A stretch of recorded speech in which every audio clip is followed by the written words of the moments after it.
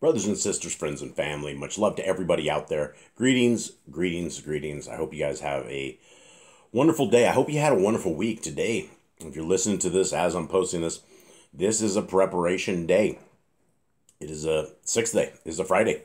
It's the day that we are supposed to cook what we are going to cook. We seethe what we're going to seethe. We do whatever we're going to do so that tomorrow we rest.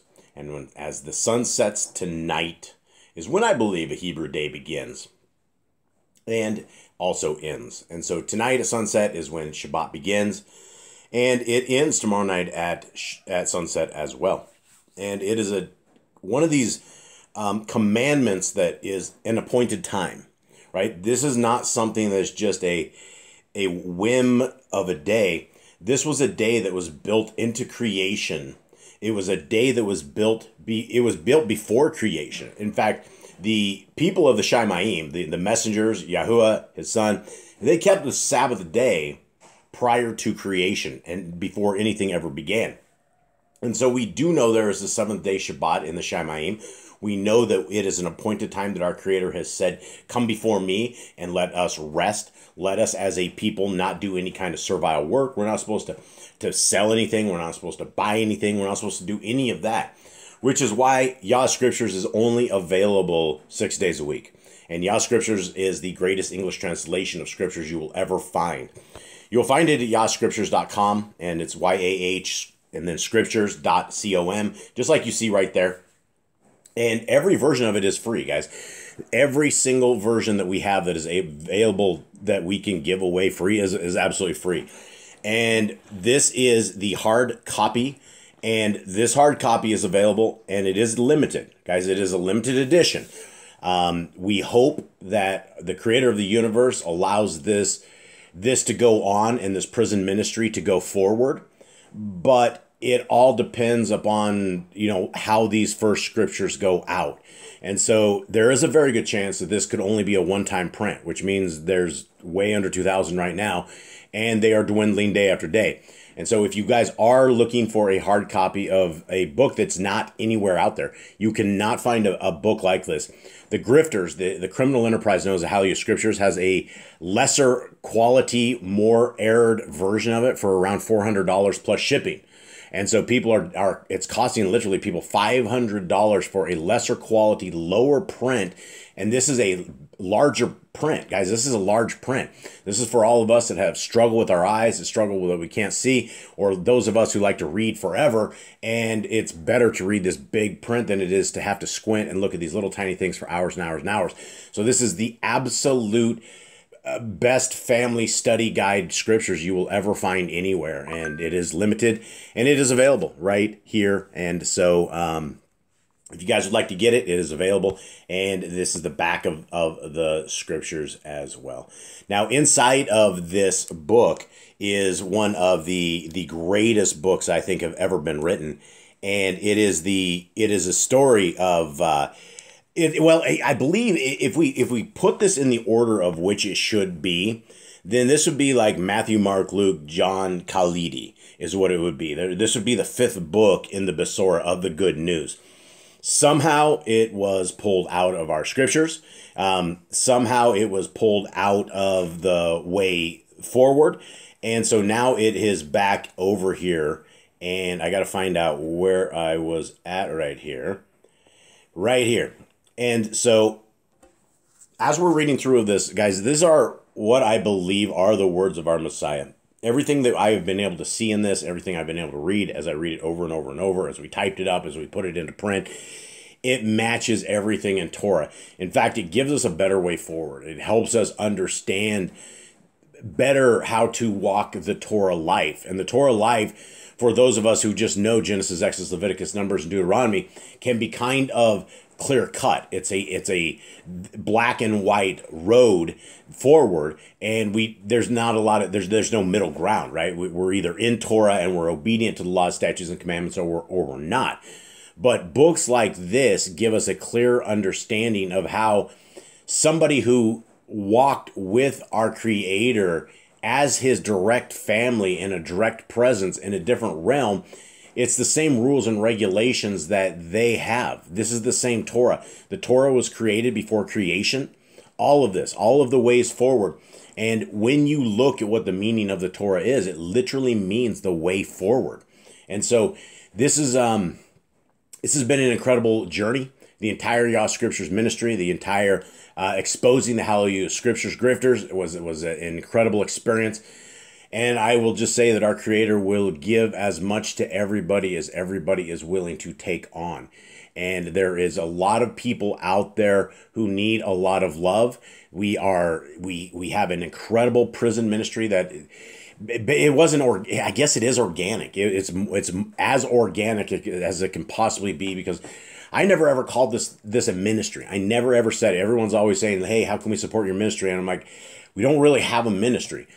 But I guess there's no other word for it other than taking care of the brothers and sisters in chains. And we are working very hard and very diligently. And now there is groups of us, guys. There's multiple people that have taken on brothers and sisters in Texas death row. People that I have begun getting scriptures to, people that I've been throwing water on, the seeds that are in the soil, pushing and prodding and trying to get them on their knees. And now we have brothers and sisters that are grabbing a hold of these guys that I've already gotten scriptures into by the hand of our Creator. And now they're working with them, guys. And so this ministry is absolutely taking off. It is something that I can't thank you guys enough for everybody who is volunteering to help with the brothers and sisters in chains. There is always sisters and there are always brothers in chains for any one of you guys who want to share a little bit of life, share a little bit of love, a little bit of scriptures. We're looking for Torah keepers, right? I'm not looking for those who are in, unfortunately, pagan cults. And I'm not looking for those who are going to harm these brothers and sisters more than how they've already been harmed. Because they're already in these things called faith-based programs where it's the same old Christian rhetoric. And so they're taking these guys who are literally going to have a day on death row at some point, that they're going to get lethally injected and killed after living in solitary confinement for sometimes decades and decades. There's a lot of fish to be fished in here, and there's a tremendous amount of interesting stories. There is not a day that goes by right now that I'm not blessed by some kind of wisdom or some kind of incredible speak that I get out of my brothers in chains. And right now I got about 34 brothers and sisters in Texas death row alone. That's just in Texas death row. And so we have still all our other people that are in regular prison that are doing regular time and aren't condemned to complete death. And so if you guys would like to be a part of that, please email me, jboss008@gmail.com, and I will figure out the best way for you guys to get this going. And to those who are already writing to our brothers and sisters in chains, much love to you. I pray it goes as jewels in the kingdom to come for the willingness to reach out and give a little bit of yourself to people who have literally no hope, no sunshine, no dreams, no aspirations. There's nothing. It's a very, very horrible existence in death row and in the prison system. So, guys, here we go. Let's continue on and let's begin. Now, this entire chapter 9 has been about those who our Messiah accepts and those who he rejects.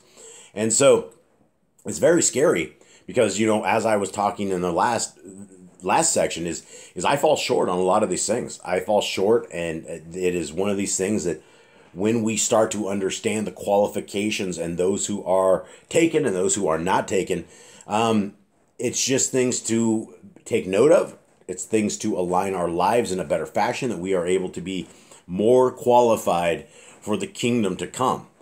Okay, so here we go, 28. Messiah says, I reject those who in any way cause needless suffering, for they shall go to a place of pain. Is it not written, he who causes distress, though it be done in secret, yet he is seen and will repay. Hard words, right? These are these things that not a single word, not a single thought, not a single thing that we ever do as human beings will not be played for us on Judgment Day. We have to be accountable for every bad thing that we said, every bad thought we had, for every time that it's not holiness. And if we are not driving holiness to the kingdom, then we're causing division, and we're causing other things. We're causing needless suffering. And so a lot of times words in deed of its own will cause needless suffering. When people say things that don't need to be said for whatever reason, when you start blanketly just attacking those around you, that's needless suffering, right? There's no reason for this kind of discontentment. And there's, this causes all sort, this accounts to a lot of different things, right? These are talking about people that are doing very evil things, and they're doing it in secret and hurting a lot of people. And that's what the world is really happened, is what has happened to the world. It is a selfish place, and it is a war-ridden place. It is a hoaxed-out place. It is a place of lies. It is a place of complete deception. You can't believe anything that you see on TV. You can't believe anything you hear. It is the only thing that I have ever found of complete 100% truth without a shadow of a doubt is the words of our Creator. And then you have to be very, very careful, because you have people like Stephen Pidgeon, who has taken a very good scriptures that was called the Sefer, and then he, according to his own words, he had an overzealous translator, and it changed the identity of our Messiah to his Father. It basically tossed in a tremendous amount of Trinitarianism. It corrupted his entire word. He corrupted his application as well. One of the reasons that Yah's scriptures exist is because Stephen Pidgeon, first of all, sent a whole bunch of updates that ruined what I was teaching everybody on YouTube.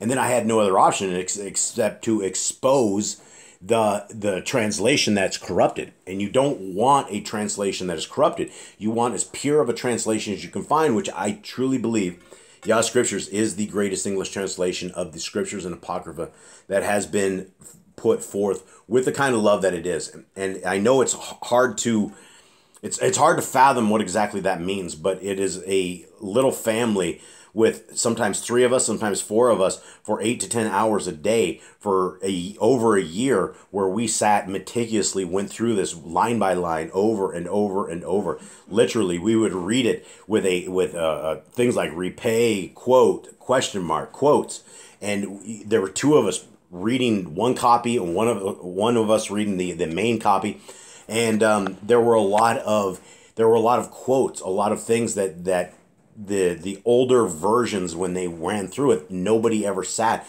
and meticulously did a final version. And so this is the super version of a amazing Hebrew root scriptures, and it's literally been changing the world, and I'm so excited about it. I'm so excited about the prison ministry. Let's continue on. Messiah says he rejects the hypocrites and self-deceivers, for their loathsomeness will be properly purged. Is it not written? Words not written in the heart should never issue from the mouth. These are hard things, right? Because all of us get into a tremendous amount of trouble with this one little organ called the tongue. And we say things, and we will hold things in our heart. And, when we read scriptures, there's a tremendous amount of things about scriptures. Even in Proverbs, where it talks about we should not go to bed until we have an issue resolved. We don't want to live with hate. We don't want to live with evil. And when we live with evil, then it's really easy to start speaking evil speak. And the greatest weapon that has ever been devised is human speech, in terms when people can crush souls. And it only takes, men and women with a couple different spats, where hearts and souls are completely broken, and where marriages, where people cross lines inside of marriages, where they say things, and we have to be very, very careful, because you cannot unclang the bells. You can never undo the speak. And that goes for brothers, it goes for sisters, it goes for families, it goes for all of this. And it gets kind of boring, I suppose, in a family, to where the kids want to create a little bit of jokes and a little bit of, they rib their brothers. But at the end of the day, it just causes chaos. It causes contention. And even though a couple of people laugh at the joke, it's evil speak, and the evil speak can't be undone. And so a lot of times in this house, we have times where it's better not to talk at all. Everybody should just stop talking, because it's just getting worse. So let's everybody stop talking, and silence is far better, because the evil speak is just something that it destroys families. It really, truly does. And so we need to be careful that we don't wield these swords of audio weaponry and hurt people. 30. Woe to all who hear my words but twist their meaning to suit their convenience. If a man says he is me but does not abide by my teachings, then he is a hypocrite. If he says, but I live in circumstances where this does not apply, he is a liar. Far better that such as these say, we are against you, for until they do, the world will not be reborn. You know, these are these incredible verses right here. We're looking for a reborn world, guys. We are looking for that kingdom to come. We are looking for the crescendo of evil to get to the precipice to where most flesh is lost, where most of the world is completely smoted, and then a hero, Messiah, is going to come, and it's going to be something incredible. But the people that hang out with our Creator and His Son are going to be the people that love what the Creator and His Son say and what they represent. Now, the Son represents all that the Father has taught Him in all of His ways. That is why the Son is the Word made flesh. Literally, we had the incarnate Son of the Most High come before us and give us an example that not only could the Torah be run by men, that we can keep the Torah, that is not too hard, instead it's not a burden, that it's something that's absolutely light, and it's something that comes with blessings. The blessings of Deuteronomy 28 are the where you either have half the chapter of blessings for keeping the Torah, or the entire half the chapter are curses for those who don't want to keep it. And so anybody who ever says, that the laws of our Creator don't mean anything, or you look into a religion and this is their premise, is that the laws have been nailed to the cross, they are hypocrites. They are liars. This is not how Messiah lived. This is not how He taught. He taught us to be a light on top of the hill, that we are supposed to be examples to the world. And unless it is us that is out there soldiering for the kingdom to come, then the kingdom will not come. The kingdom will come when man is ready for it, and that's us doing our jobs and seeking those who we can seek and fishing for men, bringing forth the fruit of the kingdom. And this is why this prison ministry is so incredible, is because if you're looking for a people who have done the most heinous evil things you can even speak of, and they've been locked away sometimes for 40 years without one single human being ever touching them, without a single hug, without a single piece of intimacy ever, and they never ever get out. Sometimes they get out of their cage one time a day, one time a week for 1 hour. Sometimes they get two. Back in the days, they used to get 3 or 4 for 1 hour, but they have staffing issues, and sometimes these guys never ever get out of the cage. A lot of these guys on death row have 0 windows. They have nothing. Guys, this is a different kind of world, and so when you're fishing for men in complete darkness, this is what Messiah is talking about. This is why Messiah, the greatest healer, the greatest physician, the greatest example that we ever have, went to the people, the tax collectors, the prostitutes. This is the people that He supported. These are the people He went with. He didn't support the crime, but He supported the people and showed them the way forward. And this is where we absolutely need to show people the way forward. And so we're looking for this reborn kingdom. But we need soldiers for this kingdom. We need farmers. We got to have farmers out there. 31. I bring light to the threshing floor of life, of Kai, where suffering and misfortune are the flails, tribulation, and distress, the winnowing fan, and the wisdom of Yahuwah, the winnowing shovel. Here the wheat is separated from the husk, the chaff is thrown out, and the good grains gathered up. Now, a lot of people have not seen a threshing floor. I grew up on a farm, and so I was this kid, 13, 14, driving big grain trucks down the back roads of these old things into the grain elevators, and these grain elevators would take this wheat, and we would take it. This is after we would combine it. This is after we would actually process it. So this entire winnowing floor has been put to the field. Instead of us having to have a winnowing floor, we have a combine. Now the combines of today will sit there and it will winnow this, and it will spit out the chaff, and it will just separate the grains. Back in these days, it didn't do that. This same process is there. When we deliver this seed to the granaries, it's the good seed. You don't see a lot of bad things in there. The combine completely takes out most everything. Sometimes you get a couple grasshoppers in there, but for the most part, the entire head of barley, of wheat, or whatever it is that you're growing is all smashed up and it's separated. And where it goes in the back of a combine, it spits right out the back. You have two options. You can either spin it around and spread it out, or you can dump it into a pile where they will come by and they will bale that up into straw bales. And so this is the same process that our Creator is going to have, right? There's a whole bunch of people where he's going to gather everybody together. He's going to crush them out. The people who are good, the good grains, are going to be gathered up, right? We're going to be sitting in the back of that grain truck on our way to the Shamayim, the closest we may have. And it's not going to be the Shamayim, right? It's going to be the grain truck to the second kingdom. We're going to be heading to where Messiah is, and there may be a couple of us in the grain truck on the second Exodus with a couple messengers driving the grain truck. You never know how this is going to go, but we're never going to make it into the grain truck unless we are the people of our Creator.